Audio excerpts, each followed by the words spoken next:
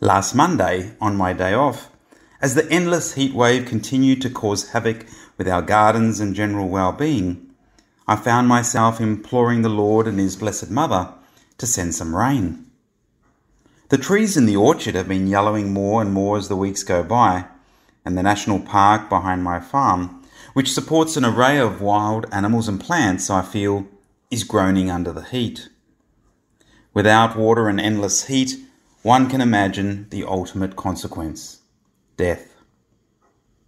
True to form, in the afternoon, God answered my prayers in full measure, pressed down, shaken together, and running over. We had a massive downpour of over 20 millimetres, both on the farm and in the national park behind me. As I was coming back to the parish on Monday night, it suddenly hit me smack in the face.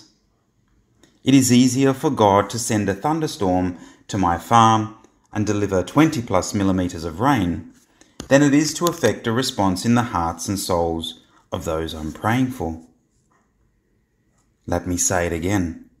It is easier for God to send a thunderstorm to my farm and deliver 20 plus millimetres of rain than it is to effect a response in the hearts and souls of those I'm praying for. The very reason for this, brothers and sisters, is original sin coupled with our God-given free will.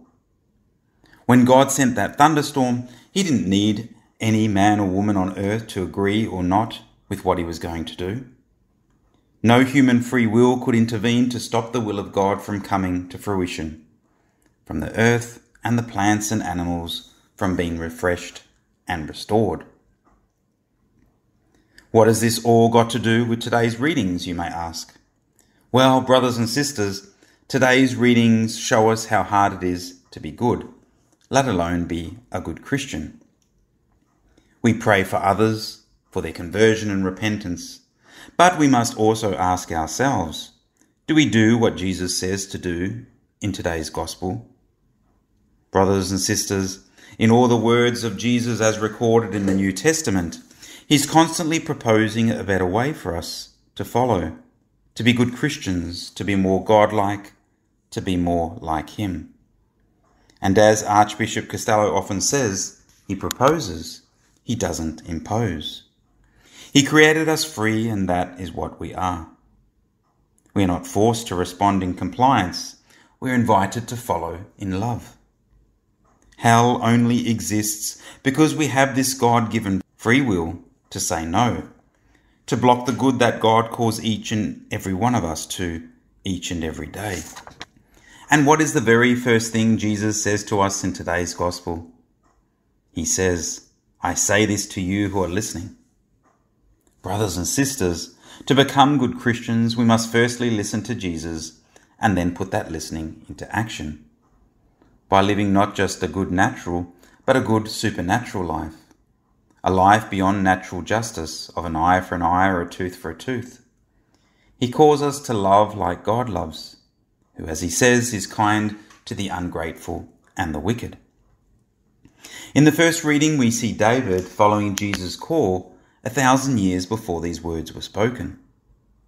Though David himself wasn't without serious sin, of which he often repented, he showed himself living the supernatural life. He had more than one opportunity to slay King Saul, but he refused to do it, as Saul was the anointed of God. Saul was doing all sorts of evil against him, but David responded in a way that respected his role as the king of Israel, even though God had since declared him unworthy. And how did Saul respond to David's supernatural response? With further anger and plans to destroy David. Here we see why I say it is easier for God to bring a thunderstorm to my farm than to change hearts. Surely David's sparing of King Saul's life, and I'm sure many prayers would have given him the grace of repentance and conversion. Sadly, it didn't penetrate Saul's heart, which was so hardened against David, God, and goodness in general. He was overcome by bitterness of heart. This, brothers and sisters, should be seen as an ominous warning to us. For no one ever said living a good Christian life was easy.